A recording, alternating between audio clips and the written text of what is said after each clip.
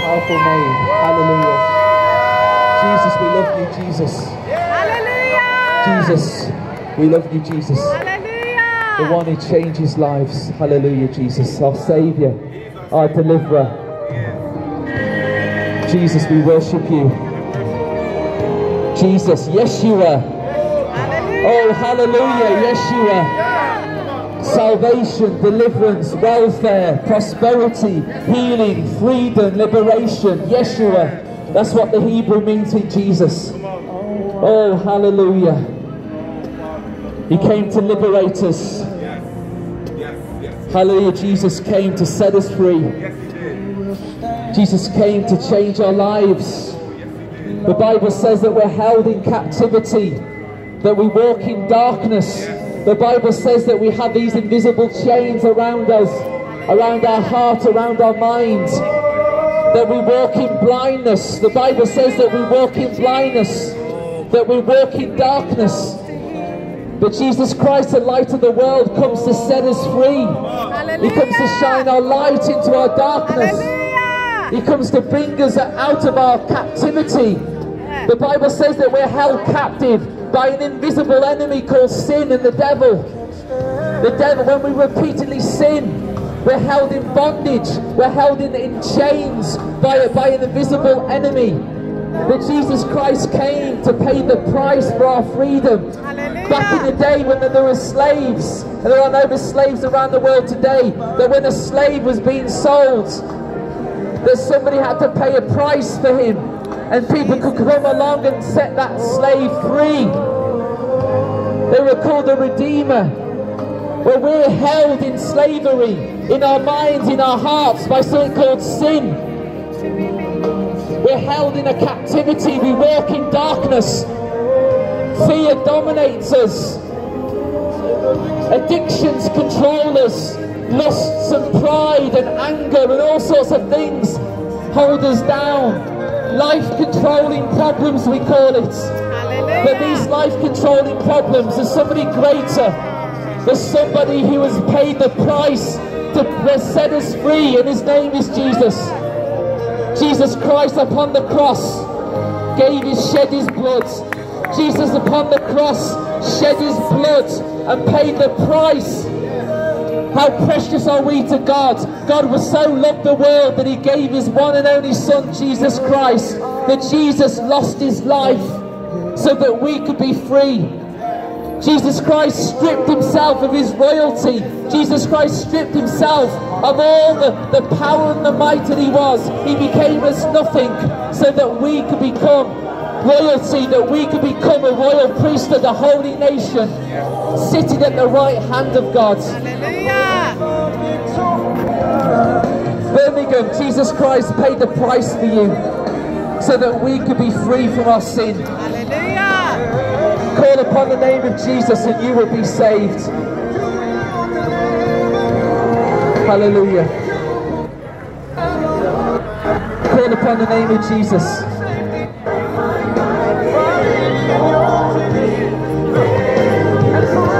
We have victory in Jesus Christ. Jesus Christ means victory. Did you know that? Jesus Christ means victory. Yeshua, the Hebrew for Jesus, means victory. And we have victory in Jesus, that we can be more than conquerors through Christ Jesus who loved us. We're going to face many storms. We're going to face many troubles and trials, but Jesus Christ will bring us through because he is victory. He is our victory. Victory belongs to Jesus Christ. If you have Jesus Christ, you'll be promoted to glory. But without Jesus Christ, you'll be relegated to a lost eternity. I don't know what football team you support, whether you're a Blues fan or a Villa fan or a West Brom fan. You know about relegation. I'm a Man United fan, so I've never come across relegation for a long time. But Jesus Christ, let's be serious though. With Jesus Christ on our team, we will win, we will conquer, we will be promoted to glory. But without Jesus Christ, we will be relegated to hell. This is the bottom line. We will lose the game of life without Jesus Christ. Jesus Christ, the player manager who comes on to play for our team, to win the game that we can't win. We've all failed, we've all fallen short. The Bible says we've all sinned. The Bible says we've all failed that pass mark. Not even the goodest person in the world can pass that mark. We failed. We failed the standard of morality. We failed the standard of holiness and righteousness. No one is righteous, not one. But then there was a Saviour who came to this earth to make up what we couldn't do, to clothe us with His rightness, so that we could become acceptable and right and have victory and pass the mark before a holy and righteous God. God is holy and righteous and pure. Hallelujah. He is pure light. He is a consuming fire. No one can approach God on their own works, on their own standards. Your good works can't take you in the presence of God, because you still have sin in your life. That's why we need a Saviour. And He came to this earth and He stripped off His righteousness and put it around us and clothed us with robes of righteousness, so that we could be acceptable and made righteous before a righteous God. He threw it all off and became sin. Jesus Christ became a curse upon the cross. How awful that was. But sin is so awful that Jesus had to become a curse in our place for you and me. That pride and that lust and that hate and that anger, Jesus had to become a curse, had to become sin, so that we could become accepted before God. Jesus became a criminal so that we could become innocent before a holy God. Jesus became a curse so that we could be blessed. Jesus Christ was rejected by His Heavenly Father so that we could be accepted before the Heavenly Father. But Jesus Christ knew that He wouldn't stay on the cross. He knew that He would come up, He would go to the grave, and then 3 days later, Jesus Christ would resurrect from the grave. And in Jesus Christ resurrecting from the grave, we have hope. We know that we can have eternal life. Jesus is the resurrection and life. So many people are scared of death. They don't know what's going to happen to them. But if you have Jesus Christ, the resurrection and life, you will resurrect and you will have eternal life. The Bible says those who have Jesus have eternal life. Those who have the Son have eternal life.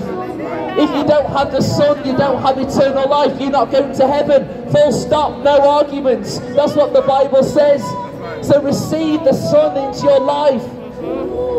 Get rid of the junk in your own life and say, God, take away the junk in my own life. I want to invite the greatest person who's ever existed into my life. Jesus Christ has power over death. No human being rose from the grave.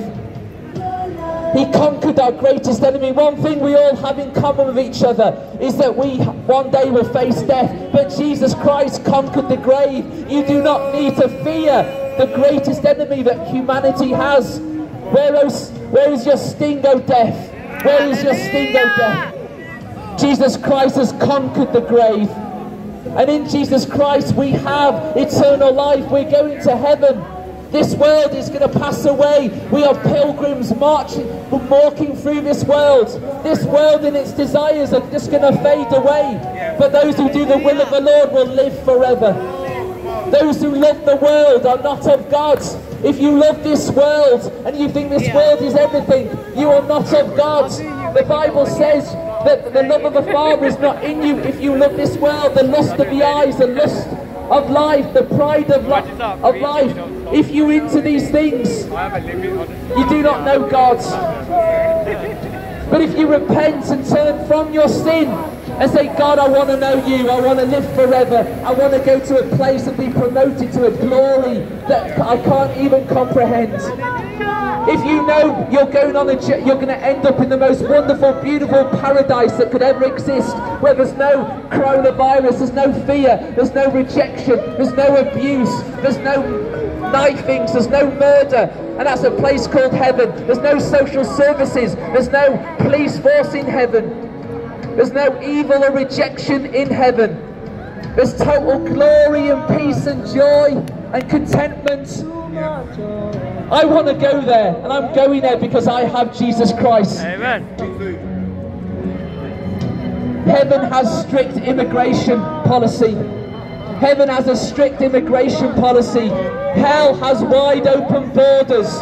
Hell has wide open borders. Anyone can go to hell. There's a wide road to hell, but heaven has a narrow immigration policy. If you do not have Jesus Christ, the visa, the passport, you are not entering into heaven. You will not enter into heaven without the visa, the passport of Jesus Christ. God has a guest list. It's called the Lamb's Book of Life. Is your name on God's guest list? Is your name on God's guest list, Birmingham? Because when you die, your name is not on God's guest list. You're not going to heaven. God will say, I didn't know you. Depart from me. To go to heaven, you need to know God. Not know about God. Not believe because your parents said believe. Not read what you heard on the TV or what you heard from the vicar or the priest of a